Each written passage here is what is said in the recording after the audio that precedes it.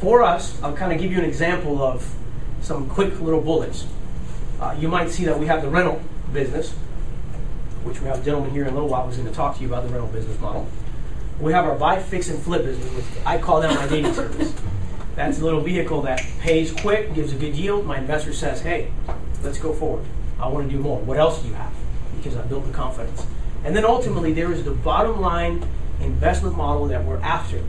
And that's our commercial real estate investing, which is actually primarily right now office building, mobile home park. However, that's not to say that we don't do other projects. Right now I'm working on a retail project right now. Or, I'm sorry, an industrial project right now as we speak.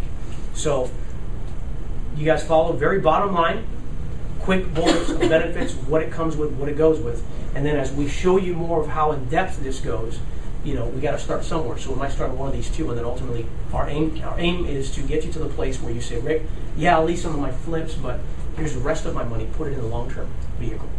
Let's go 20 years. What's up? MHP? Mobile home parks. Yeah. They're hideous, but they spit out cash every month. They're awesome.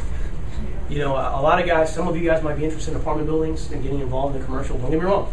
There's money to be made in apartment buildings. However, I will challenge you any day to play with me in the mobile home parks versus apartments. I will outwin you every time because you just can't get the yields with apartment buildings that you can get in commercial with mobile home parks. You just can't. Second of all, in mobile home parks, one of the number one ways of financing is owner financing. So many times you can assume a mortgage that's in place, or you can actually deal with owner financing. So you have to have less cash out of pocket to acquire.